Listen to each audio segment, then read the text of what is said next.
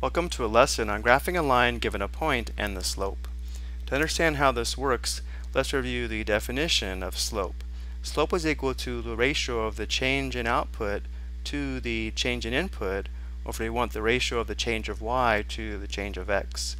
And because we find the outputs or y values along the vertical axis and the inputs or x values along the horizontal axis, we can view the slope as the ratio of the vertical change to the horizontal change. So if we're given a point and the slope, after we plot the point, we can use the slope to determine the location of a second point, where the top number of the slope of the numerator indicates the distance we should move up or down, and the bottom number of the denominator tells us the distance we should move left or right to find a second point on that line. As an example, this line here has a slope of 2/5.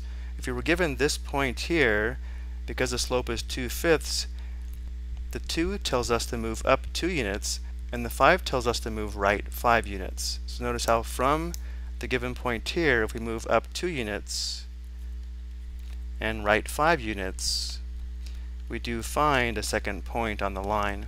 Once we find the second point, we can graph the line. But we can also view the slope of 2/5 as -2 over -5, since a negative divided by a negative is positive. So if we use the slope in this form, we would go down 2 and left 5. Notice how from the given point, if we go down 2 and left 5, we still find a second point on the line.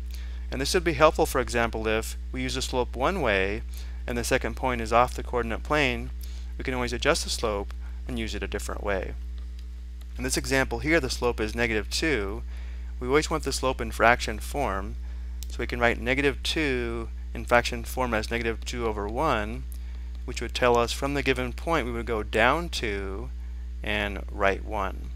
So if this was the given point here, notice how if we go down 2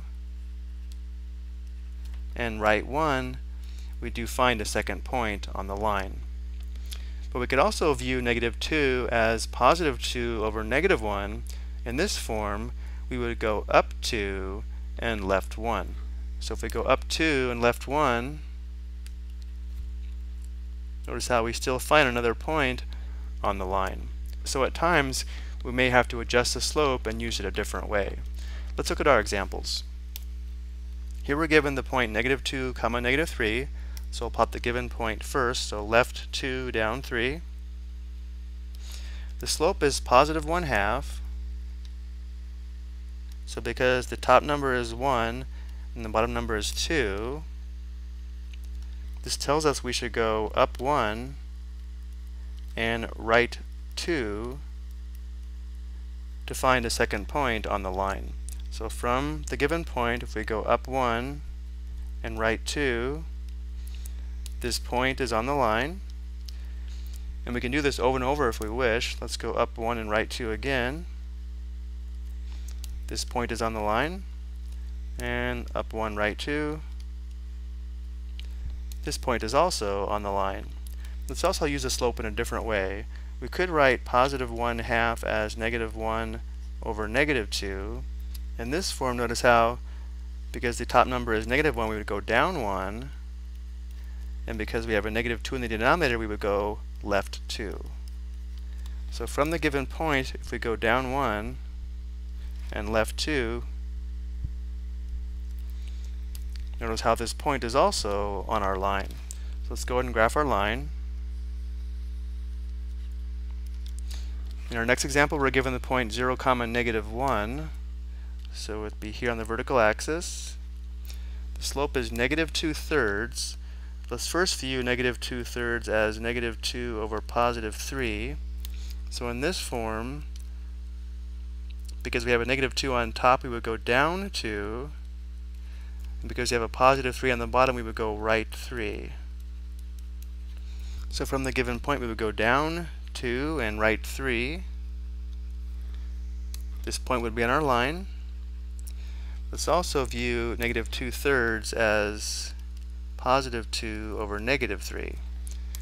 When the slope is in this form, this indicates we would go up 2 and left 3.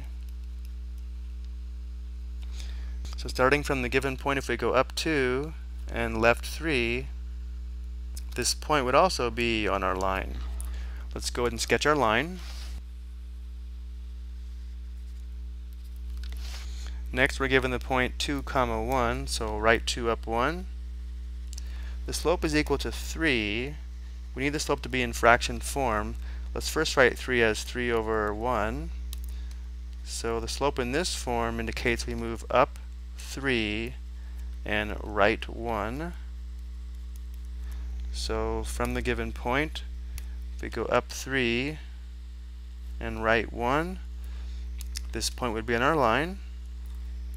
We can also view the slope as negative 3 over negative 1, which would indicate that we would go down 3 and left 1. So from the given point, which was this point here, if we go down 3 and left 1, this point is also on our line. Let's go ahead and graph our line. Remember, to graph these lines, we really only need 2 points, but it's always a good idea when graphing by hand to find several points to make a more accurate graph. Now these next two are a little bit different. We're given the point 1, negative 4, so right 1, down 4. Notice here the slope is equal to 0. So if we recognize that if the slope is 0 we have a horizontal line, we can go ahead and sketch the line. But if we don't recognize this, we can go ahead and write 0 as a fraction, so we can have 0 over any constant, let's say 0 over 2. 0 divided by 2 equals 0, so we can use this slope to help us find a second point. But in this case, because the top number, or the numerator, is 0, this tells us there's no movement up or down. And because the denominator is 2, this tells us that we go right 2 units. So from the given point, if we don't go up or down and move right 2 units, our second point would be here. And notice how the line passing through these 2 points is a horizontal line. And for our last example, we're given the point 5, 2, so right 5 up 2. Here the slope is undefined. So again, if we recognize if a line has an undefined slope, it's a vertical line, we can go ahead and sketch it. But if we don't, we want to think of a way to write a fraction that would be undefined. Remember, division by 0 is undefined, so any constant divided by 0 would be undefined. So let's write the slope as 2 divided by 0.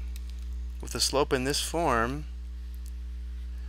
the 2 tells us to go up 2 units, and the denominator of 0 indicates no movement left or right.